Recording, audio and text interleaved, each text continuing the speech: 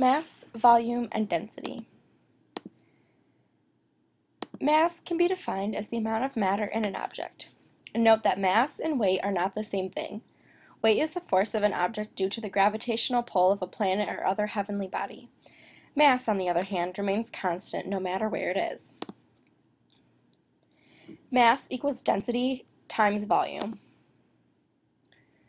Mass is important because it helps to determine how much material is in an object. It also helps to find the density, which is very important for lab work and in certain job fields dealing with math and science. Example 1. If the density of an object is 15 grams per milliliter and the volume is 3 milliliters, the mass is 45 grams.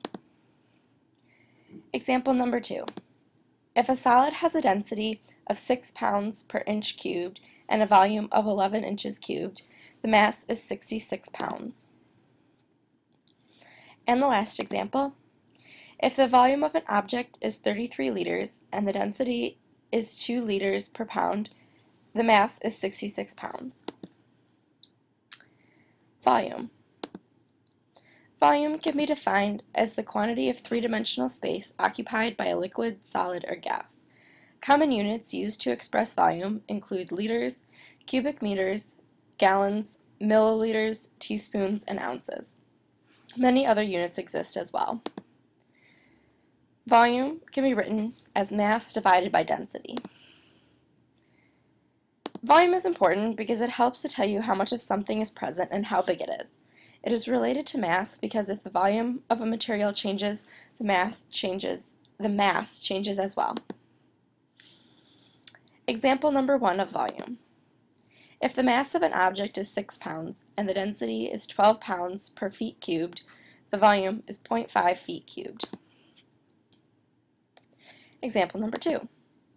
If the mass of an object is 45 grams and the density is 15 grams per gallon, the volume is 3 gallons. Example number 3. The density of an object is 10 grams per milliliter and the mass is 90 grams. This means that the volume is 9 milliliters. And lastly, we have density. Density is the ratio of mass to volume. It can be written as density equals mass divided by volume. Density is important for finding the weight of liquids. It also helps determine what types of materials are appropriate to use in certain situations. This can be applied in real-life settings. Example number 1. If the mass of an object is 16 grams and the volume is 18 inches cubed, the density is 2 grams per inch cubed. Example number 2. If a liquid has a mass of 15 grams and a volume of 3 centimeters cubed, the density is 5 grams per centimeters cubed. Example number 3. If the volume of an object is 11 centimeters cubed and the mass is 22 grams, the density is 2 grams per centimeter cubed. And that is the end of our presentation.